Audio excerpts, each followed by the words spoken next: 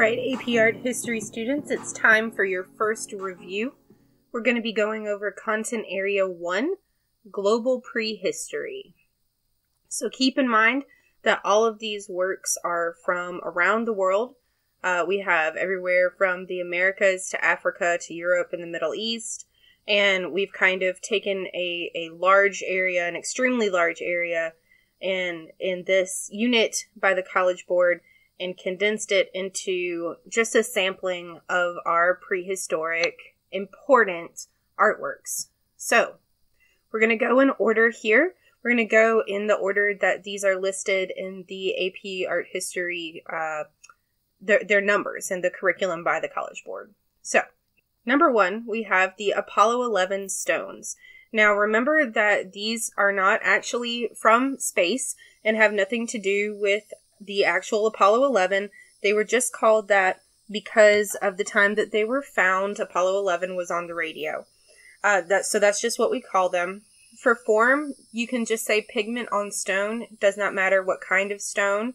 And you can also say stylized. Remember our big words, stylized and anthropomorphic. This is not anthropomorphic because remember that's human, but it is stylized. It is portable art. We're not entirely sure what almost any of these were, the exact function of them were, but we do know that this was able to be moved. And we do know that it was probably a ritualistic purpose. For content, you have a 4-legged animal. We do know that there is possible human back legs because of the position of the foot. And it was found in Africa. It is one of the oldest works ever found, which was actually a past multiple choice question. One of the oldest works ever found. For number 2, you have Great Hall of the Bulls, also called the Caves at Lascaux, located in Lascaux, France. And it's going to be pigment on a stone cave wall. Again, this is stylized, not anthropomorphic. For your function, we do know that this was a sacred space. Think of, that transition from the outside to the inside, from a very large communal area to kind of a dark, close area. We know that it was ritualistic and or religious space because of this. For content, you could say there are bison or buffalo and deer, and they are stampeding. We have some overlapping figures, some figures that are larger than other. You could also say for that it's mainly brown and black lines with minimal shading. For context, again, keep in mind this was found deep inside of a cave, so that it was not a public area. It was special. And today there are no visitors allowed because of the carbon dioxide damaging the art. However, you can visit that replica. Number 3 is the camelid sacrum in shape of a canine. Remember that a camelid is either a camel or a llama, something from that family. And sacrum is a part of bone that would be at the base of the spine or in the pelvis. So we have this that is very detailed, carved in the shape of a canine or a dog. So we do know that this is stylized, again, not anthropomorphic. We don't know its function. This is something that's very obscure, but we probably know that it's ritualistic, very similar to the Apollo 11 stones. It is portable, not fixed. For content, there is the shape of a dog. It's very detailed. You can see its 2 ears and its eyes and its snout. And for context, this was found in Mexico or Mesoamerica. It is based on the native animals that were found there. So the dogs or the canines that would be around the area. Number 4 is Running Horned Woman. For some reason, my students forget Running Horned Woman a lot or don't understand it very much. It is hard to identify what these shapes are if you just have the carved picture. Thankfully, the one in the 250 does have this white and black value added to it. So for form, we have pigment and carving on the stone cliffed wall. It is stylized and it's anthropomorphic because we do have a human figure here. For function, this was ritualistic or religious. It's not decorative. Keep in mind that none of the works in this unit would be just purely decorative. For content, you have a dancing goddess, and you can tell that the figure is the goddess because of the horns and what she is wearing. And you can also tell that she is either more important or a spiritual being because she is so much larger than the other people. This was North African and is also considered one of the earliest works ever found. Number 5 is bushel with ibex motifs, also sometimes called beaker with ibex motifs. You can use that if you are writing an essay about this work. That's just fine, beaker or bushel. And it is essentially a vessel or a cup or a vase. We're not quite sure what to call that, so we just say it's a carved and painted vessel. It is stylized, not anthropomorphic, no humans here. It functioned as a grave marker, we think. Kind of like an urn that you would place on a grave, maybe to put flowers in or something like that today. For content, you have the ram at the bottom with those stylized, overly large horns, and that is the ibex. And then the birds at the top are considered to be flamingos because of their large necks. For context, we have this one from the Middle East, and the civilization was called Susa, which is in modern-day Iran. If you can remember any of those, that's great. That should be enough to get you that point if you're writing an essay about it. However, if you can remember all of this, Middle East, Susa, and modern-day Iran, you might get bonus points for that. For number 6, we have the anthropomorphic stele. And this one's easy. We know it is anthropomorphic, obviously. It's also stylized and very simple with geometric facial figures and those straight lines to mark out his sash or his sword.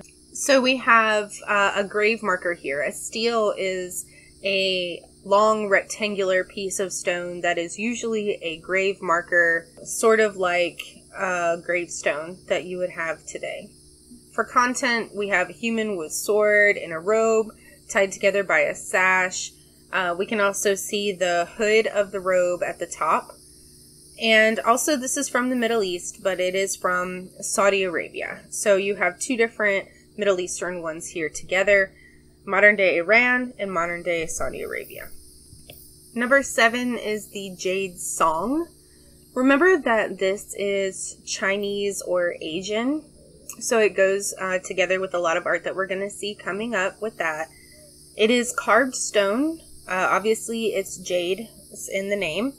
The circle and square represent heaven and earth. It has faces on the side. So we know that this is ritualistic and religious, and it was found in graves. So we know it is a funerary object or a grave object. For content, there's your circle, square, heaven and earth. For context, again, you need to know that it was found inside graves, and this is not the only one. In fact, this is one of very, very many. Some are taller, some are shorter, etc. Number 8 is Stonehenge. Everybody should recognize Stonehenge. It's very easily recognizable. For your form, you're going to have giant stones.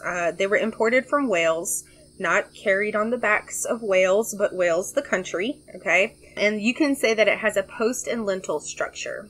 And you'll see this again in later architecture. Post on the side, lintel is on the top. For function, we know it was ritualistic or religious. And it's also a sacred space. So even though it is outside and we don't have that transition of light, we do know that it is a sacred space, possibly for pilgrimages, and it marks the summer solstice. That is the thing that makes us know that it is special. We also know that it's a burial site because of excavations that have found the bones of men around the area. For content, here's some vocabulary words that you should know or be familiar with. Sarsens, heelstone, lintels, trilithon, bluestones, and aubrey holes. For context, this is located in England on what is now called Salisbury Plain. And you can visit it today, however, you cannot go up and touch the stones anymore. Number 9 is called the Ambum Stone. This is portable art, remember, just like the Camelid Sacrum and the Apollo 11 stones, meant to be carried with people. It's carved stone and a stylized animal. We think that it is possibly a baby anteater, but we are not sure. We know that it is ritualistic or religious. We know that it was constantly touched and used because of the way that it is worn down. We think it might have been an idol or some kind of object for worship. And for context, this is Polynesian, which you'll see coming up in our next unit.